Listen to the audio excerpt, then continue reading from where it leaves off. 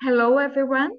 First, I'd like to thank all the TERN Commission and organizers for this amazing event.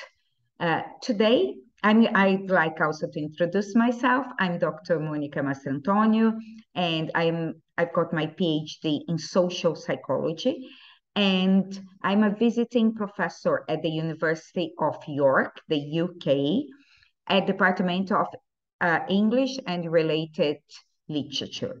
It is there that I started focusing in women's letters, although my interests and my access to them have been much wide than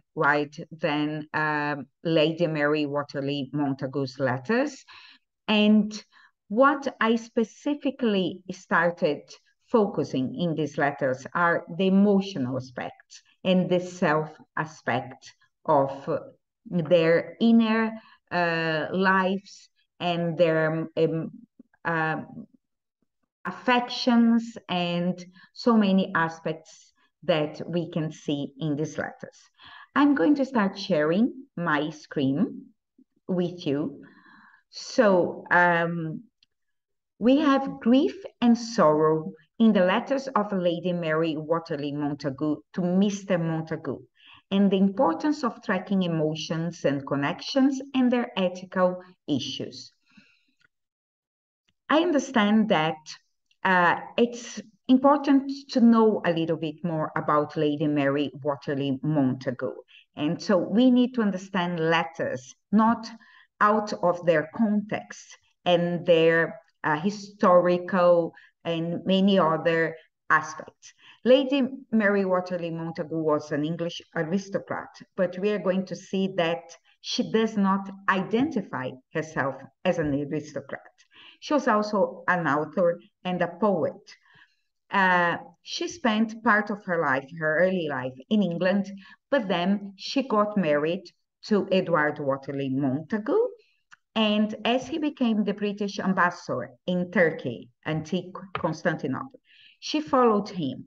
And that's where these amazing Turkish letters come from her perspective of the Ottoman Empire and all the cultural diversity that she was able to experience.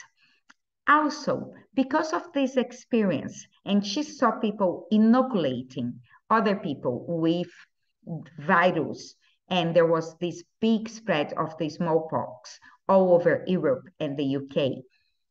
She introduced that and asked doctors to do that to her children in the UK. She was called, of course, crazy, etc. But now it is recognized that she was the first woman to introduce that. And a statue has been made, and this should be spread because women, and this is an hypothesis that I've been carrying, they did all that mixed up in the letters and full of emotions. And they were not recognized by that, but they were doing science, experiments, and so many other things within the letters.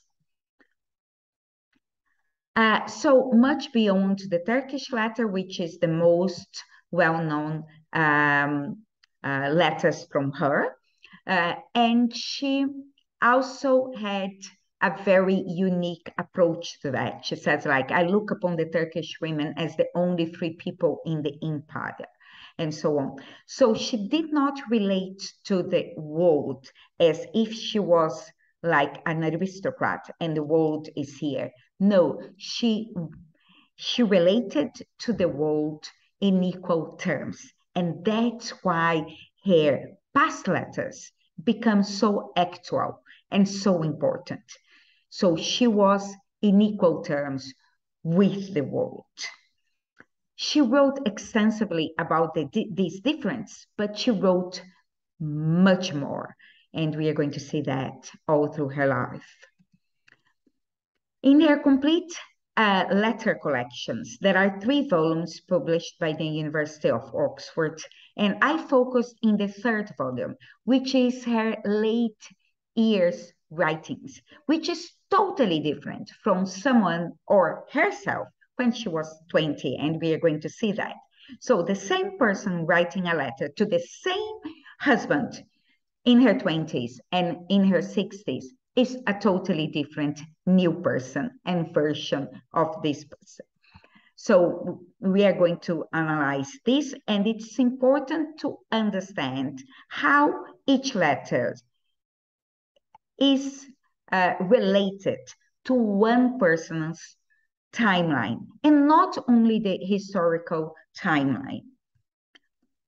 So in her 60s, in these 10 years that we are going to analyze, she wrote 56 letters to her daughter.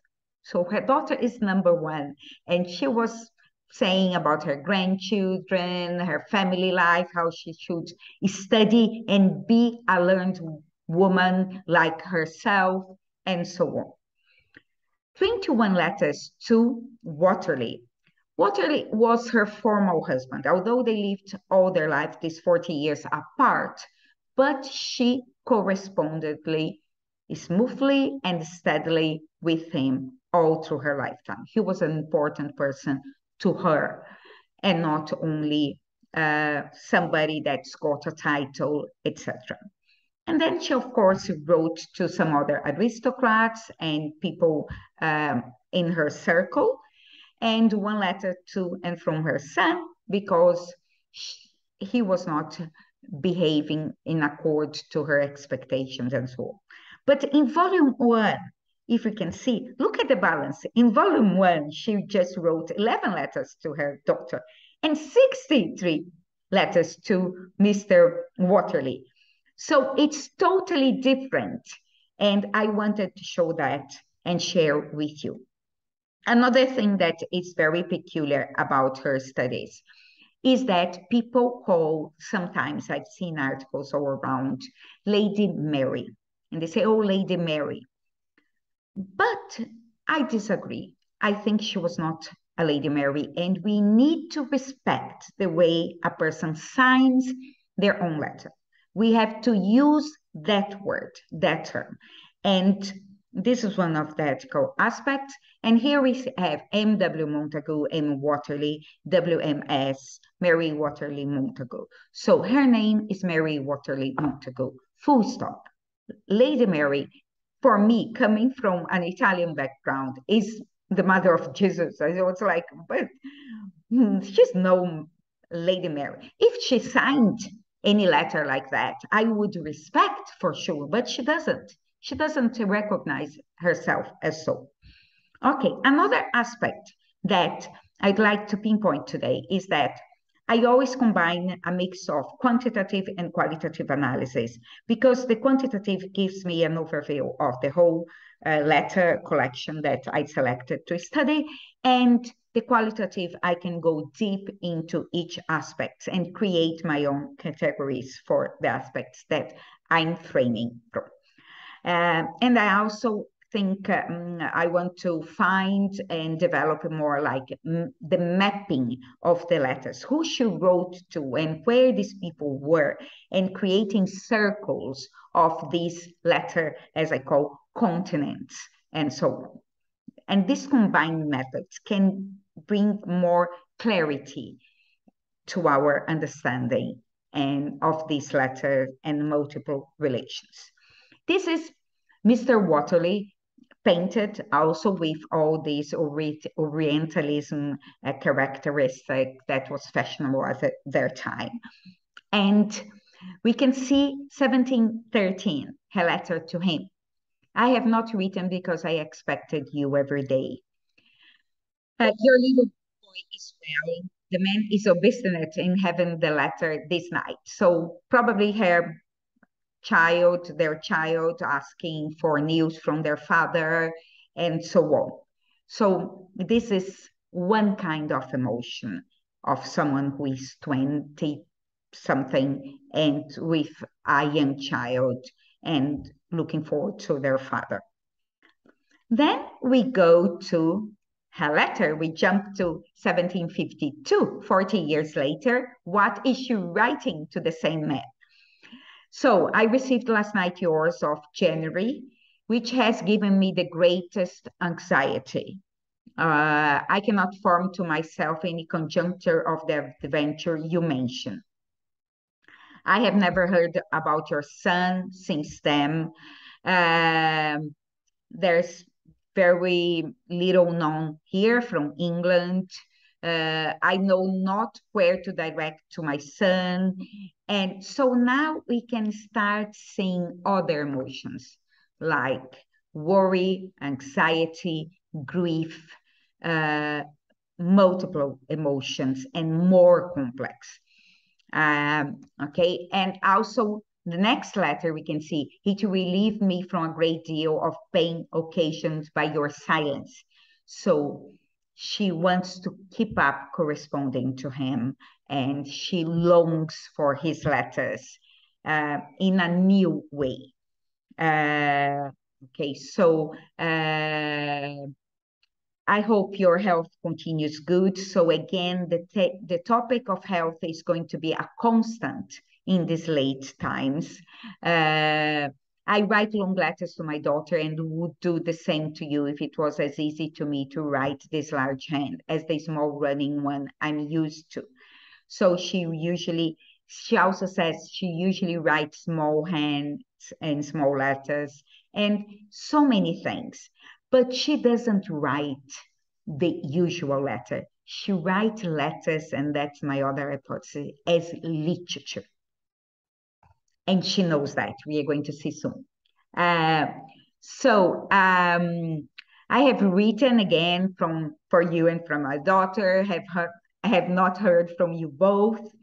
Uh, and also she starts distributing her belongings like jewelries, china, porcelain to some of her uh, closest people.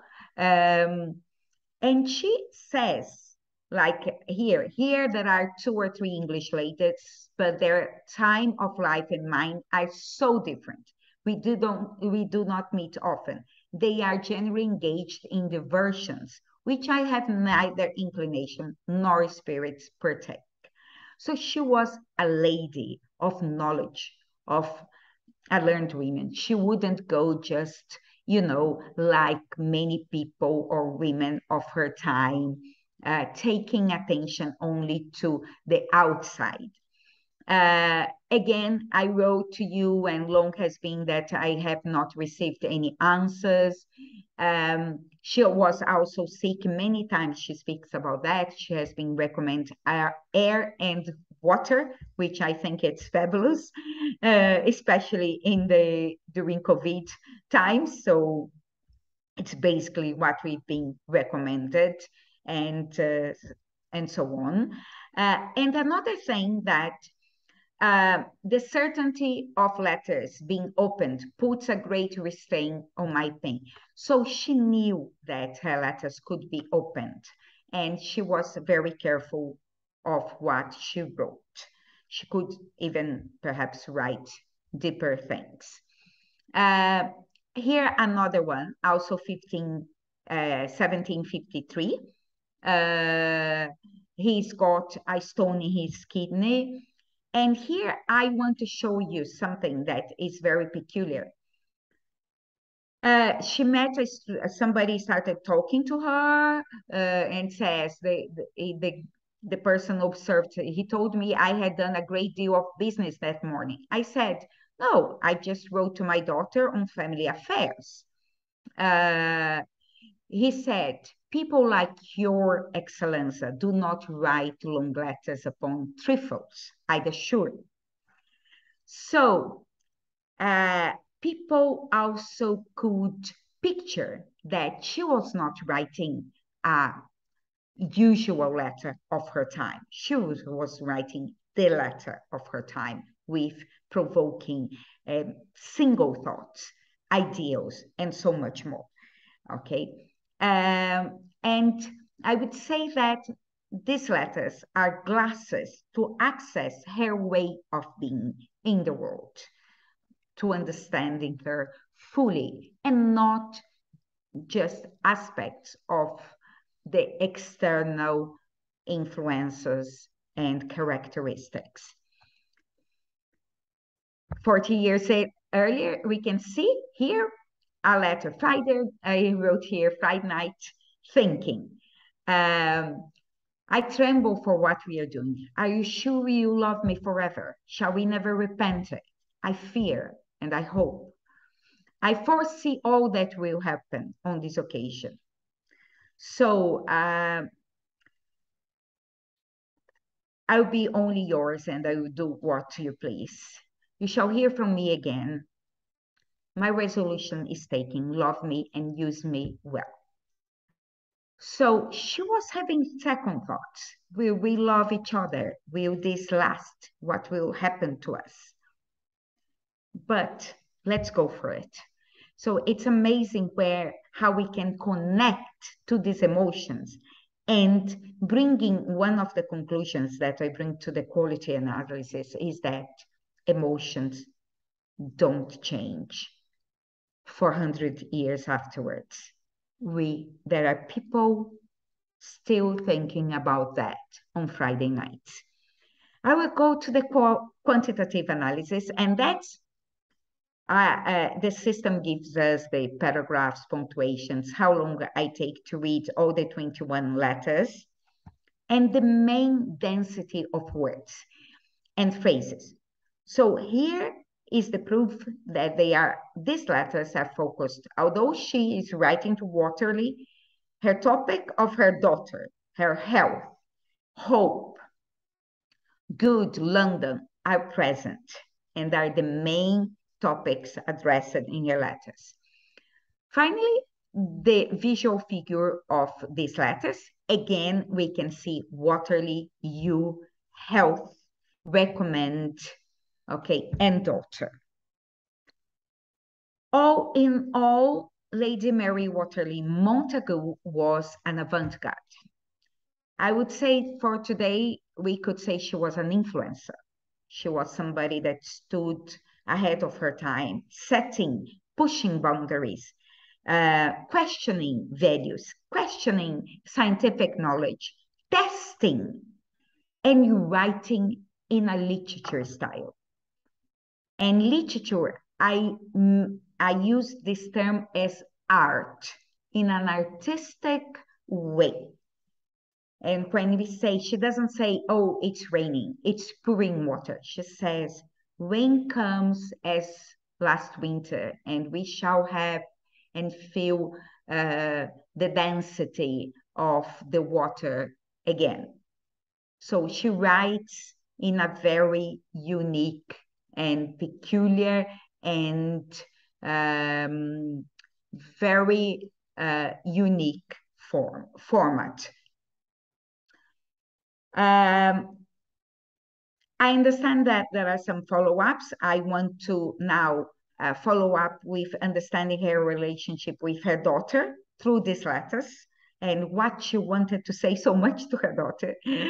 And also trying to transform, that's another challenge that I'm pursuing, transform these letters into new medias and interactive medias, because there are many women asking themselves what we'll do, why shouldn't we correspond to each other much more often to express yourself and not only share facts, especially in the actual social medias that we have. These are my main issues and concerns in terms of letter studies. So it's not be biased when looking towards the past. When I started reading her letters, I took off from my mind all the previous articles and focused in how I would receive these letters from my background, and communicating myself with these letters. I also didn't use non-given categories like, oh, the epistolary woman or the 18th century woman, and she did. No, I want to understand Lady Mary Wortley Montagu as a full person. I'm not a 21st woman. I'm a full person with things from here, from the past, from the future, and from everywhere. and also the intimacy narratives. And which connects number 3 and 4. We don't have any consent to scrutinize these letters. So we need to be very careful, not to judge them, and not to do this. We are these and these letters, because they have no way to answer to us. So I did, in my position as a researcher, like Montagu, and I learned with her, I did like this. And it was a researcher from the 21st century talking, dialogating, and exchanging with a woman from the 17th century. And the emotions are what connect us all, no matter how distant. So understand them, that understand letter as process and not crystallized data in time and space. That's why I say that we've got to find new ways, methods, and theories to revive and communicate with these letters with all our respect. Finally, I want to go on into mapping sources and methodology, and also the importance of developing new methods to understand personal letters. I thank you all very much, and I'm available at this email should you have any questions, collaboration, or anything that you would like to contact me with. Thank you so much.